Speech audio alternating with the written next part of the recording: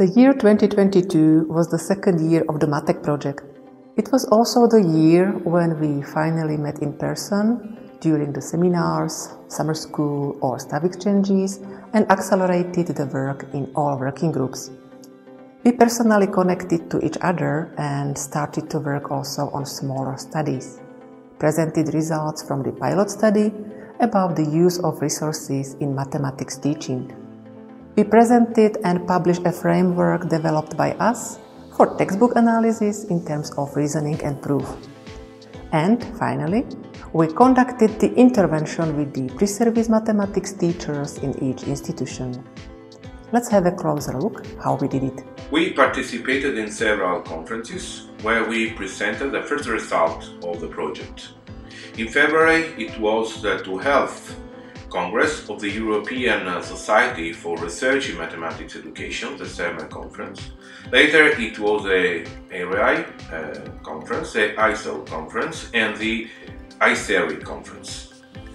We also created a special track at the International MaTeK conference in Palermo, where we presented the first result from the survey regarding in-service mathematics teacher use of resource for preparing mathematics lesson. In 2022, each MaTeK institution organized at least one PhD summer school and one seminar. For example, Charles University organized two PhD summer schools in May and in October and two seminars. Comenius University organized a seminar in September where all partners were present. University of Palermo and MaTeK organized online seminars and workshops, and NTNU organized two local seminars. Moreover, young researchers from Bratislava and Prague presented parts of their research at the Czech-Slovak International Exhibition of Research Results of Young Researchers. As Maria said earlier, this was an exceptional year for us, because the consortium finally met face-to-face for the first time. It started in April, when some members of the textbook analysis group met in Prague. Then in June, we were happy to host the whole consortium members in Ankara, in which 20 consortium members participated. During the second summer school, the research groups had the chance to work intensely on their research agenda, face-to-face. We also conducted an open face-to-face lecture in which more than 50 local researchers around Ankara participated. We continued our face-to-face meetings in September in Bratislava. At the Bratislava meeting, we also exchanged ideas with another European Union project, Bridge to Teach.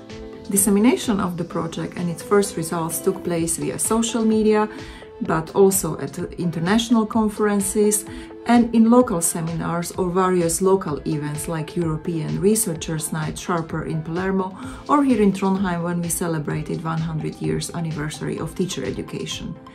During these events, we shared our knowledge with different stakeholders, in-service and pre-service teachers, teachers, educators, students and general public. This wouldn't be possible without the effort of every consortium member. Special thanks go also to in-service mathematics teachers who participated in the survey we conducted in all 5 countries, and also to our teacher students who agreed to participate in our intervention study. All mentioned activities significantly helped us to strengthen our research position and accelerate the progress.